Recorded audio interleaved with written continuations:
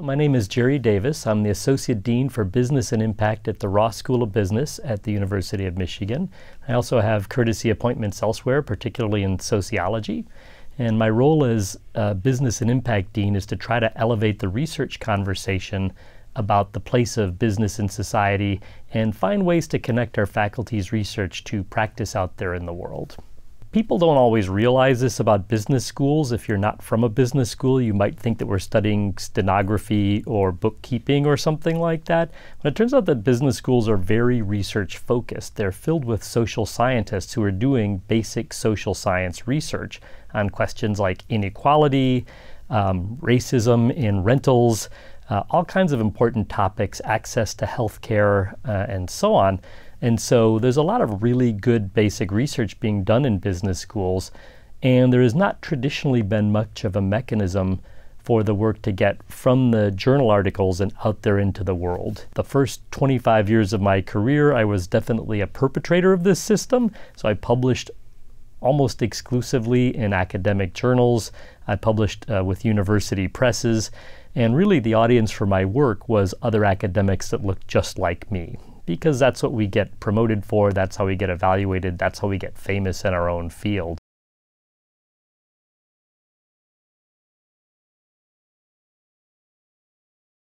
I got to this point in my research where I was finding these things about the evolution of the corporation and its effect on society that I really thought the world needed to know more about.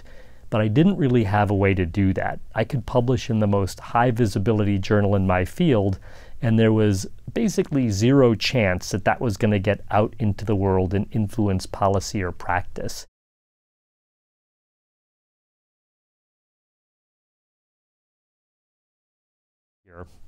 One thing that I tried that I was very happy with is The Conversation. So this is a nonprofit that publishes essentially op-eds by academics like us. And it's published under a Creative Commons license, which means they publish it originally, but anyone else can republish it for free as long as it's word for word identical and they link back to the original article.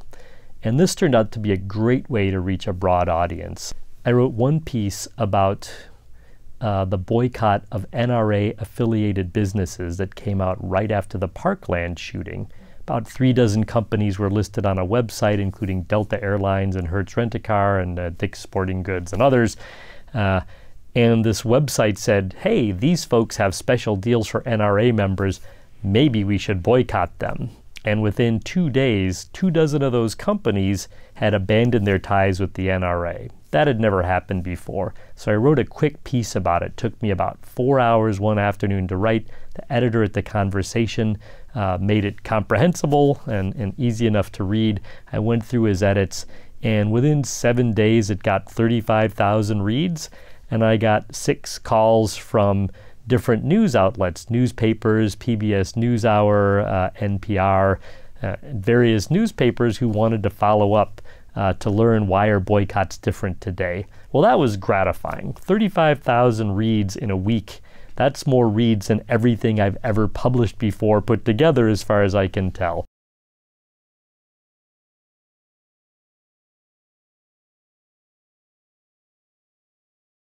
It's very different to write in plain English.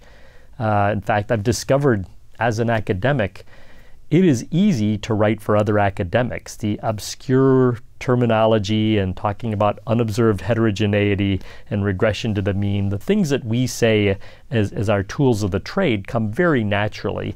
It can be a bit of a struggle to try to write in plain English.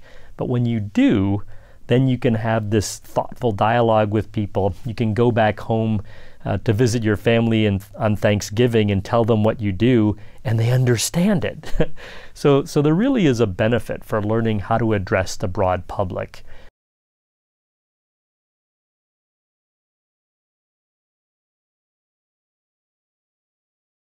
Once you get into the contact list for a journalist, other journalists looking for experts say, oh, this person seems to know something about contemporary boycotts in social media, or why are companies facing new forms of activism. And so you kind of get into the regular rotation. So if that's something that you want to do, if you want to be more of a public-facing intellectual to get your research ideas out there, this is a pretty good way to do it. I would say if I were advising a junior faculty member, a recently tenured person who wanted to get the word out, I would say find something to write for the conversation or a similar outlet, and journalists follow that. They will recognize your expertise and maybe follow up about that. And it establishes a kind of a breadcrumb trail of your work so that people out there in the world can find it.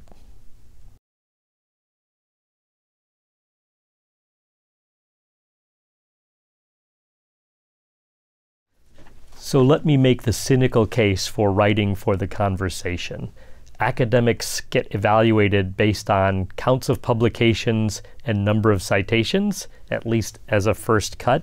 And it turns out that the conversation is really good at getting people to read your underlying research. Academics also are strapped for time. We might imagine that senior faculty are receiving journals in the mail and reading every article. That can't happen. In my own field of management, there are 200 journals listed in the Web of Science, and between them they publish 10,000 articles a year.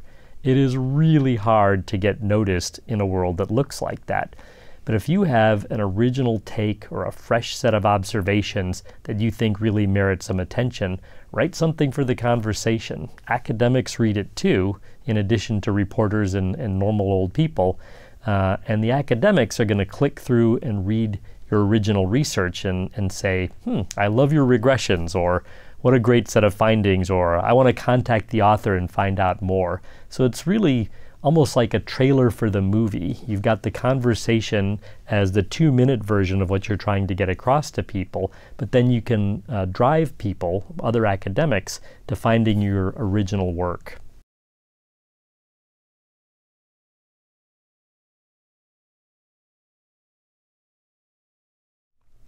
So why would younger scholars want to participate in the fellowship program? I can think of a couple of good reasons. We are trained to write for each other. We are trained to write in our own arcane, peculiar language that we all understand. It's full of shortcuts, but not everybody gets our jokes. So part of the great thing about the fellowship program is that you can get training in how to write in plain English, get feedback on how to do that. This is not something that our colleagues are going to do for us, because most of them aren't good at it either. And it's not really something that communications offices on their own necessarily know how to do. It's not really their job to train us how to write in plain English. And the fellowship program can do that.